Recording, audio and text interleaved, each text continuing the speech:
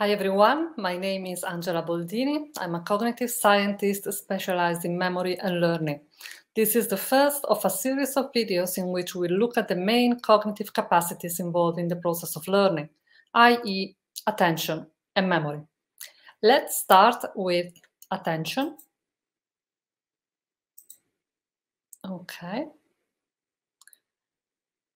So what are we talking about when we talk about attention? What does to pay attention actually mean in cognitive terms?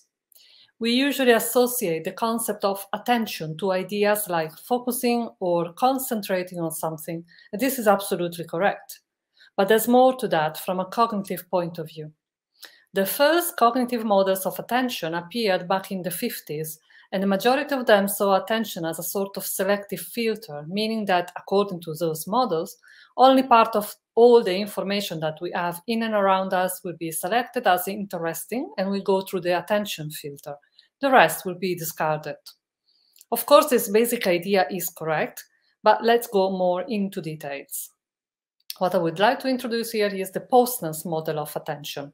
This model, presented by Michael Posner back in the early 90s, has succeeded in explaining coherently a good deal of data and phenomena, and is therefore one of the most widely accepted models today.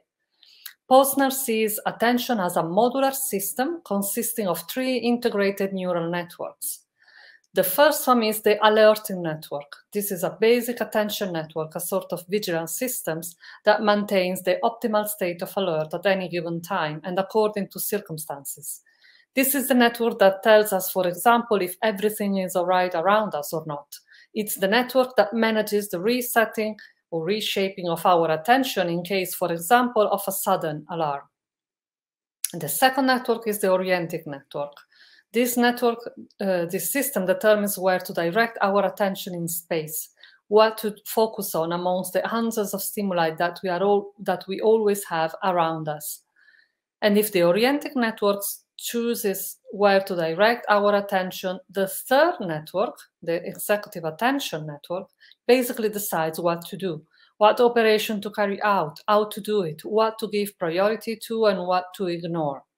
The executive attention system is therefore a very busy system and a very demanding one in terms of cognitive energy. It's like an executive control unit in charge of execution and control of every single conscious task that we perform. That's why it's often metaphorically seen and presented as our brain switching board. This metaphor makes sense. It makes sense because each and every moment our brain has to choose which concepts to activate, which concepts are necessary to operate. Other incoming information, other concepts which we consider as an important or disturbing noise for the time being will be inhibited. Some information will be amplified in our brain, some other will be minimized, and so on. An example that I often use and that can help us understand the executive attention system's crucial role is the brain of a bilingual person. If I speak more than one language very well, as many of you probably do, I will often have many competitors in my mind while I speak, because to express the same concept, I'll have more than one term that comes to mind and that I could potentially use. I will therefore have to inhibit the terms and words that I'm not interested in using and activate those that I need, given the person I'm talking to, for example, or given the circumstances I'm dealing with. The executive attention network in this case is therefore in charge of spotting the potential problem of using one term or another, inhibiting the less appropriate terms or words, choose or activate the most suitable words in my long-term memory and use them.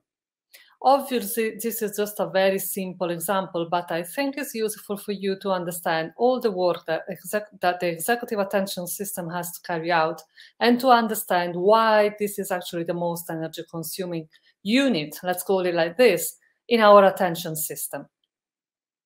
So when we are mentally tired, when we cannot think straight anymore, when we are so tired that we find it harder to speak a second language compared to our usual standards, it's because our executive attention system is tired, not the other two systems, the vigilance and orienting ones, just this one. These are the brain areas associated to each of the three independent systems. As you can see, the executive attention system, here indicated by purple circles, is associated with the prefrontal cortex, which is where the hard work happens, let's say, in cognition. Another thing I need to add is that our attentional system receives inputs from both what we call the top-down and bottom-up stimuli. What do we mean with this? Top-down stimuli are basically internal stimuli, mainly our thoughts. Those things, positive, negative, or neutral, that our brain is elaborating and seems unable to stop thinking about, especially if you are trying to concentrate on something else. Bottom-up stimuli are all the external stimuli that we are surrounded by. People claiming our attention, for example, noises, voices, things happening in general, pets, phones. I haven't got the time here to talk about what our phones are doing to our attentional system, but I'm sure most of you are very well aware of it. Of course, our attention system is also in charge of finding a balance between top-down and bottom-up stimuli, in charge of deciding what is important and what is not, what to attend to and what to give priority to. So what do we need attention for? Is attention really necessary? Of course it is, you might say, but why exactly? Let's look at another example here. Imagine being in a crowded situation, a street, a station, an airport, and having to take a taxi, for example, or a train or a flight. You have thousands of stimuli around you, people, information, signs, lights, sounds, noises of all sorts. Now imagine, if you can, not being able to focus on what you want and need, and having to process all and every input around you in parallel at the same time. Would you ever get your flight, your train, or your taxi? No, you wouldn't. Nobody would. We wouldn't be able to move a single step forward, probably. So that's the first reason why attention is necessary: to avoid saturation of information and to function properly. The light bulb is another very common metaphorical image associated to attentional processes, by the way. But this is not just a matter of saving cognitive resources. Attention is biologically necessary for learning. What do I mean with that? What we commonly call learning in neurobiological terms is called long-term potentiation, which is a neurobiological process that basically consists of an increase in synaptic activity between neurons. For this increase to be given, mental focus is needed, especially if we are talking about conscious and voluntary learning, because it's only through the mental focus that the neural activity associated with the stimulus I'm focusing on will amplify and project into the prefrontal cortex and generate long-term potentiation. No wonder, therefore, that Wickens and Holland found experimental evidence confirming that when we eventually retrieve information that was processed without interruption as a primary task, we are likely to experience only minimal errors. But when we retrieve information that was processed via multitasking or with significant interruptions from a secondary task, we are more likely to experience some form of performance decrement. So what's the teacher's job here? The teacher's job is to pay attention to attention, which means to make sure that students' attention is on the main message, the main issue, the main point we want to make sure it's delivered.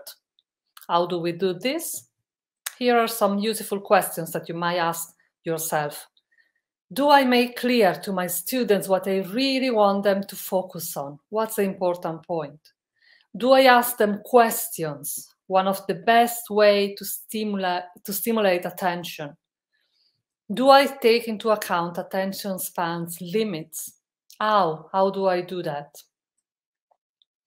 Okay, I have to leave it there for now, but to conclude, I invite you to make now a brief mental recap of everything I've just told you about attention.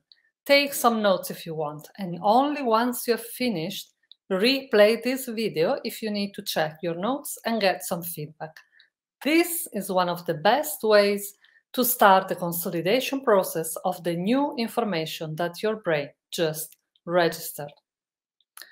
Okay, that's all for me now, and I'll see you in the next video.